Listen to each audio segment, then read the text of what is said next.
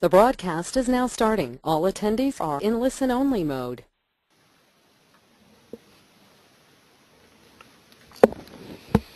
Hello and thank you for attending today's session. The RTA is presenting a series of educational webinars to help you understand Queensland tenancy laws.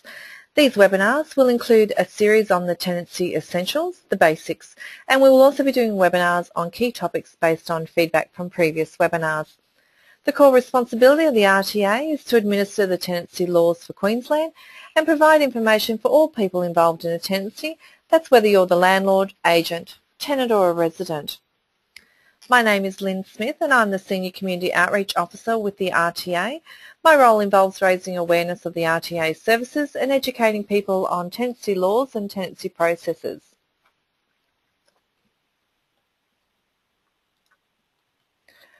I'd like to acknowledge that we do have a variety of clients in today's session, ranging from very experienced property managers to new landlord investors. This Tenancy Essentials series today is all about the end of the tenancy. We will be looking at the overview of the life of a tenancy, look at the basic rights and responsibilities for both the lessor, agent and the tenant. I'll be going through the paperwork at the end of the tenancy, discuss how a tenancy can end in accordance with the legislation, and what if there's a problem at the vacate inspection.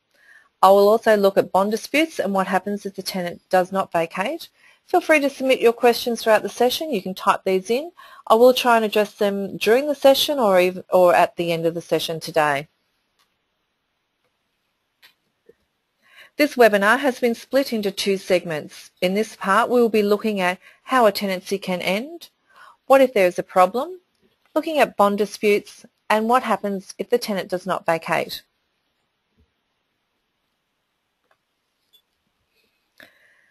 So how a tenancy can end, in relation to the Act, the tenancy can end by the lessor agent issuing a Form 12, a notice to leave, a tenant issuing a Form 13, notice of their intention to leave.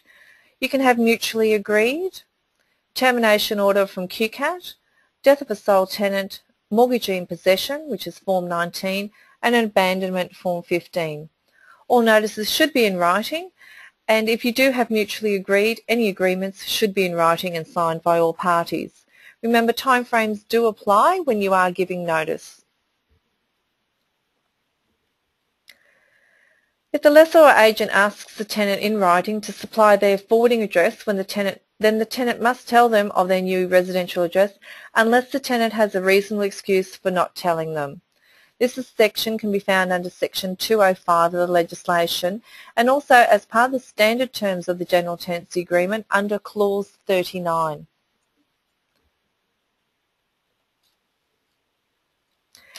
If the lessor agent and the tenants all agree how the bond is to be paid at the end of the tenancy, then all parties sign and complete the Form 4, the refund of rental bond, including your bank account details, and forward that to the RTA. You can submit a fully signed refund form online. Just go to the RTA's website for more information.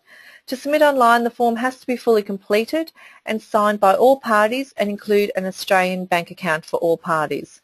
This is the quickest way to get the refund. However, what happens if the tenant and the lessor agent does not agree? Agree on how much money each party should get? Either party can lodge a Form 4 with the RTA without the other party's signature. This will start what we call a notice of claim process. Lessors or agents should only ever claim the amount that what is actually owed. So if you are seeking to claim for cleaning or another amount, you need to do an estimate amount of the amount that to be claimed if you do not have receipts or invoices at that time.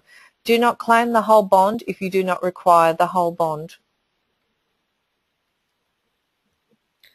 The notice of claim process: if the tenant or lessor agent has sent a refund form to the RTA without the other person's signature, we will write to them and ask them to whether they wish to dispute the claim or not. The timeframe allowed for their response is currently 14 days. It is important to make sure the RTA has your current address and email and phone details. So if you move or your agents or for your agents, if your staff changes, ensure the RTA is always informed. If you do not know the tenant's forwarding address but have a phone number or an email address for them, put those details on the form. If the person disagrees, they will need to complete a Form 16, a dispute resolution request, and lodge that with the RTA within the notice of claim time frame. Once we receive the form, the RTA will continue to hold the bond until the matter is either resolved through the dispute resolution process, or if it's not resolved, an order is made from the tribunal. If there's no response from the person whose signature is missing on the Form 4, the RTA will disperse the bond money according to what has been received on that first Form 4. Should there be a dispute about a bond claim, then the RTA offers a free dispute resolution service. The RTA deals with a different variety of disputes, from bond disputes to tenancy and compensation claims. 76% of disputes are resolved where parties will participate. Once we receive a dispute regarding a bond claim, we will write to the lessor agent and ask them to provide the RTA with more information about the claim. So for an example, if we will be seeking a breakdown of those costs. So if someone is claiming $300, it may be a breakdown of carpet cleaning, $140, 2 days rent $60, and general cleaning $100. So the total claim $300. This will actually, once we get that breakdown of claim, this will actually advise the conciliator what the information is to pass on to the tenant. If you're involved in a bond dispute, please get those claim details to the RTA as soon as possible. This will help progress the dispute. Remember, if you have invoices or information about the claim, you can share that with the tenant, and we would highly recommend that you do so. Remember, communication is the key to resolving a lot of those disputes. The role of the conciliator is impartial. They're not there to take sides, but to try and help parties resolve their matter. It's a voluntary and confidential process, and although we cannot force parties to participate or negotiate, we highly recommend that they do so. There are many benefits in participating in the conciliation. It can save time avoiding the tribunal. It's a free service, and there's also a level of flexibility and satisfaction. You have your say in the outcome rather than a decision imposed on you. The majority of disputes are dealt with by way of telephone conferencing, where the tenant and the lessor agent are on the phone at the same time. Last financial year, the RTA received over 25,000 disputes across Queensland. Early next year, we will be doing a webinar solely on dispute resolution.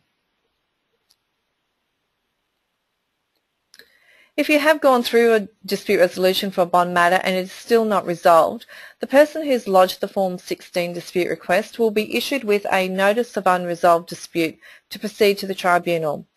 An application must be made with the tribunal within 7 days, and the notice will have a date when the application must be made by. You must also notify the RTA in writing of the tribunal's details within the 7-day time frame as well. Remember, this is a two-part process. You need to lodge with the tribunal and advise the RTA in writing within the same time frame. If a Notice of Unresolved Dispute has been issued by the RTA and an application has not been lodged with the RTA within the time frame, and or the RTA has not been notified of the lodgement, then the bond will be paid out as per the original refund form that we received, the refund form being the Form 4. Once the conciliation is over, the parties are informed as to what next step to be taken. If you are the one to lodge an application with the tribunal, do not leave it to the last minute to lodge your paperwork. Gather all your paperwork, your evidence, and start preparing your application. An application can be found on the QCAT's website, which is qcat.qld.gov.au, or you can phone QCAT on 1300 753 228. QCAT is the Queensland Civil and Administrative Tribunal. There are two main types of applications under tenancy law, non-urgent and urgent applications. Non-urgent matters, such as a bond dispute or a claim for compensation, require a Notice of Unresolved Dispute. For non-urgent matters, if it is a bond dispute, you have the 7-day time frame to lodge your application. If it is a tenancy matter or compensation claim, you have 6 months to lodge your application from the date you were aware of the event or the breach. The word urgent and non-urgent does not mean to your application that your application is fast-tracked or that the matter depends on your urgency that it's dealt with. Urgent applications can be made directly with QCAT without dispute resolution first. Urgent applications are listed under Section 415 of the legislation, and all other matters are non-urgent. Another way of defining urgent applications is usually when the tenant is still in the property. But again, I would refer you to section 415 that outlines what is an urgent application. So an example may be that the tenant fails to leave, or there is excessive hardship, or for repeated breaches, or another way of doing abandonment. So if you have issued a notice to leave and the tenant still has not vacated the property by the expiry date, you can apply to QCAT for a termination order and a warrant of possession. This is an urgent application and you go directly to QCAT. You'll need to complete the QCAT application form, provide copies of your paperwork, copies of the application and pay a fee to QCAT. All the information is available on the QCAT website along with the location of the tribunals. QCAT has also supplied a checklist on their website and I would highly recommend downloading that checklist to ensure that you've met all the application requirements prior to lodging your application with the tribunal. QCAT is self-representation, so there's no solicitors or barristers, you represent yourself. Timeframes for a hearing will vary depending on the location and it's always best to check with your local tribunal as to what those timeframes are. Ensure you have all your paperwork and evidence in relation to the matter. People often ask, what do I take? And my answer is always usually everything. Copies of your lease documentation, notices, photos, statements, anything that you have that supports your claim in the matter. Remember, going to QCAT, there's usually an outcome that is a win, lose or a draw. The adjudicator or member hearing the matter will make the decision based on what is presented to them. This is just a reminder that the lessor and agents are to keep the records relating to the tenancy for 1 year after the tenancy ends. Records may include the exit condition report, the entry condition report, tenancy agreement and rent payment record or the rent ledger, but we also recommend probably to keep copies of any written notices or correspondence that you do have relating to that tenancy. In summary, know what your rights and responsibilities are, ensure the correct notice is given to end a tenancy, complete the required paperwork and always keep a copy, communicate if there is a problem, ensure the RTA has your current details, your address, phone, email and bank account details. If you need any tenancy information at all, please contact us on the 1300 366 311 number or the RTA's website is there with a lot of information. Now I do know that we do have a lot of questions that have come through, so we'll just stop quickly and just answer some of these questions. One question has come through, if I have to go to the tribunal because the tenant didn't leave, can I still charge rent? Yes, you can. Rent is owed until the tenant gives vacant possession or when the police activate that warrant of possession and you have access back to the property. Another question, if the tenant owes money over and above the bond amount, what do I do? If the tenant owes money greater than the bond, you have a few options. You can talk to the tenant and see if they'll do a payment plan or come to some arrangement with the tenant. Most likely if you are owed above the bond amount, the tenant may not be communicating with you. Or you can complete a dispute resolution request and require a notice of unresolved dispute to take it to the tribunal in seeking the compensation claim. If the tenant does not follow the order made by the tribunal, you can reinforce that order by going through to the next stage, which is the Magistrates Court. Again, I would refer you to QCAT and the Magistrates Court for those processes. Another question, what happens if the tenant breaks the lease early?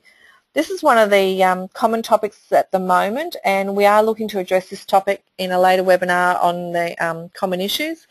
However, if the tenant does leave early, the lessor or the agent has a right to claim compensation for the loss of rent and also costs that relate to the property being relet.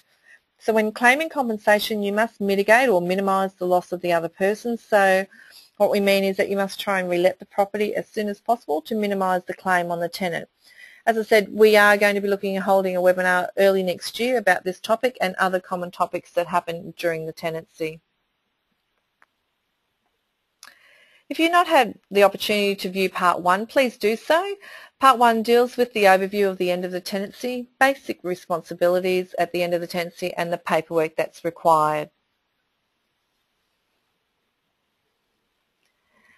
Thank you for your attention during this webinar, and I hope this has been helpful for you in your business as owning or managing a rental property. The post-survey will be available shortly, so please take the opportunity to complete this and let us know about what topics you're interested to know more about. We will be running future webinars on a variety of topics. This will be based on feedback that we received today, along with more detailed topics relating to other issues. Future events will be mentioned in the Open House newsletter and also on our website. We are continuing with our information workshops, and that will be across the state with plans for early 2014 for the regions of Gold Coast and Cairns. Again, thank you for your time today. It's been my pleasure to speak with you. If I have not attended to your question during this session, I will make all attempts to try and get to them personally myself. Please take a few moments now to complete this post-webinar survey, and thank you for your attendance today.